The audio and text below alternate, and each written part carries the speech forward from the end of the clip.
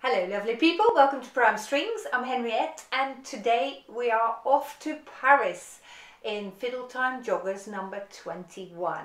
Now in this song we're going to learn the second finger, and the second finger I want you to learn separately away from the music for now, for a moment. We're going to play the second finger on the A string, and we're going to have it with a space between our first and second finger. So you have your first finger where you've always placed it, and then a space away. So if you have a pretend finger, you could put it in between. We're going to have the second finger on A. So here we go, let's try it.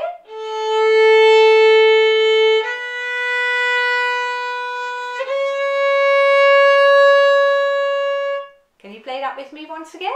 And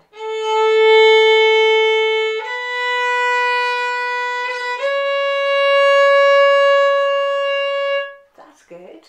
Now let's think for a moment what this note might be called. We've said in earlier lessons that notes go just like the alphabet. So if my open string is an A, my first finger is a B, then our next finger, our second finger, must be a C. Now this is a very special type of C and we call it C sharp. Why that is, I'll explain to you on another occasion, but just bear in mind now that it's called C sharp. Let's play A, B, C sharp once again.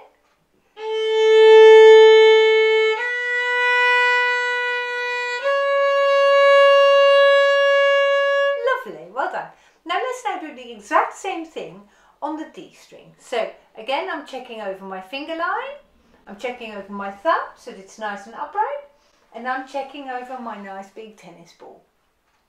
So now we're going to play D, 1, 2 on the D string, and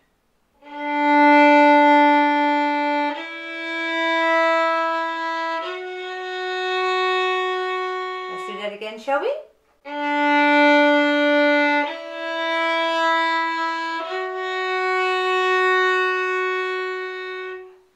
This time let's think for a moment what that second finger on the D string might be called.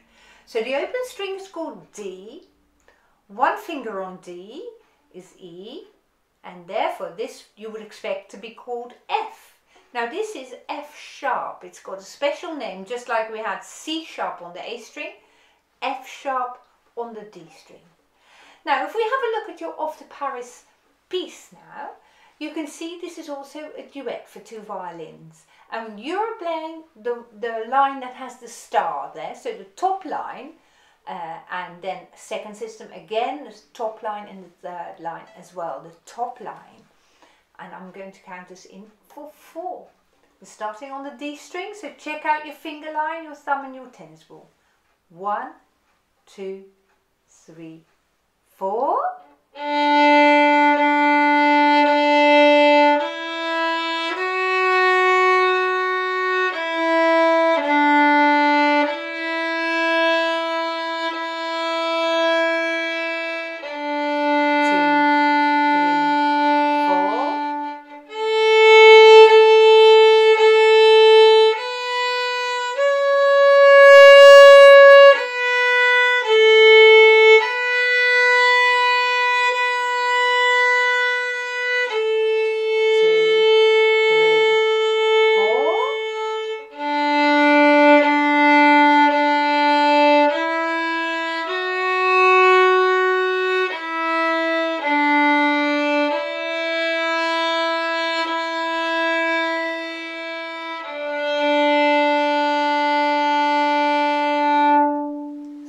Well done. Now I think if I asked you what the pattern in this song is, it's much easier in this song to find a pattern than in Lazy Cowboy, for instance. I'm hoping that you've all had a good look at Lazy Cowboy and decided what the pattern was there. But here it's quite straightforward. The first line and the last line are the same, and the middle line is the exact same thing, except for you play it on the A string, so a whole lot easier this time. Now I'd like you to focus on the bow. All our crotchets here at the beginning, they're all played at the lower half of the bow. So I'm going to up to the middle of my bow and back, and then the minim in bar 2 is a down bow, Now I want you to really feel that these next two crotchets are on the upper half of the bow. Long bows. And again a long bow, but a lot slower. 1, 2, 3, 4.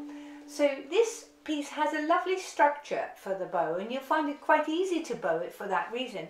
Now, because it's so easy to bow, I want you to follow even more carefully and precisely where you are on the bow, because that's going to help your future playing as well. So let's go back to the beginning now. Let's check our left hand, finger line, thumb and tennis ball. Let's put those all in place.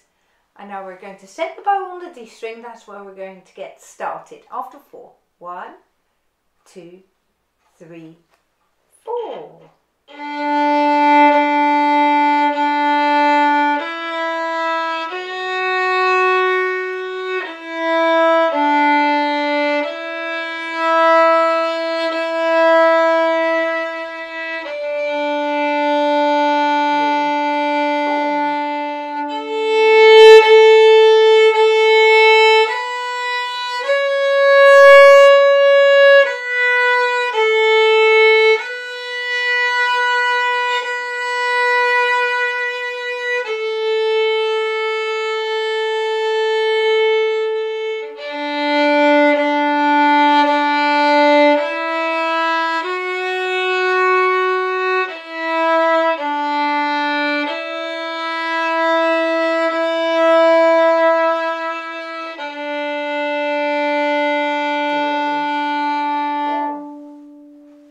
That sounded good, didn't it? Well done. Very, very good playing.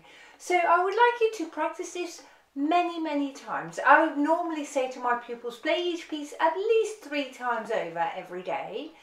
And then when you play it 3 times over, after the first playing, you really want to think, now what can I improve in this piece before you then play it again. And after your second playing again, you think, now how was that? And actually listen really carefully so that on your third playing you can improve it even more. Now the aim is that after you've practiced this 5 or 6 or 7 times this week, that you can play it off by heart.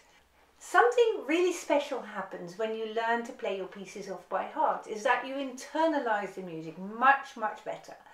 So you become much more familiar with all the techniques that you use, and that's why it's so good to learn many pieces off by heart. So I wish you good luck, really focusing on this piece this week, and I look forward to seeing you again soon. Bye bye.